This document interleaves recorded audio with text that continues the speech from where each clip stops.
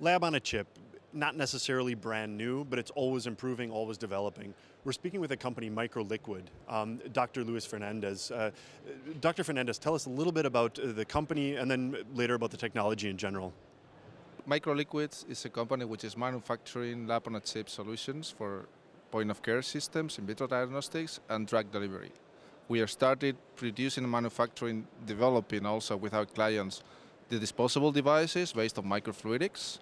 But more and more our clients were demanding also a complete solution. So not just the disposable devices, but also the point-of-care systems. So now we are a company capable of delivering a complete solution for lab-on-chip systems. Okay, can you then explain the step-by-step process of product development in cooperation with researchers?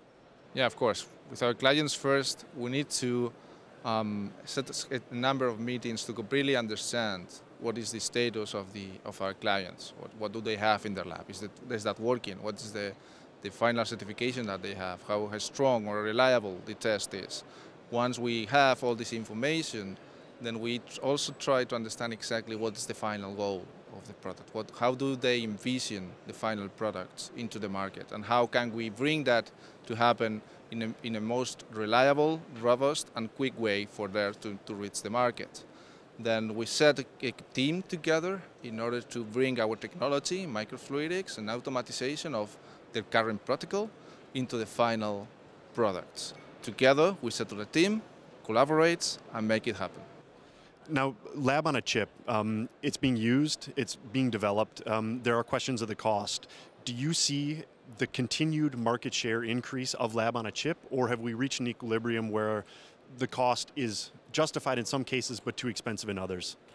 Well, I see this increasing in the future a lot, and the main reason is that now is where the technology is really bringing this kind of technology into the market for the first time in a solid basis. Now, the technology which is targeting the market is not the last technology that has been developed within in the field. It's the first one which was crossing a little bit at the beginning. And there are more and more new techniques which are reinforcing this approach and this strategy to bring products into the market. So I see this to be increased during the next 5-10 years.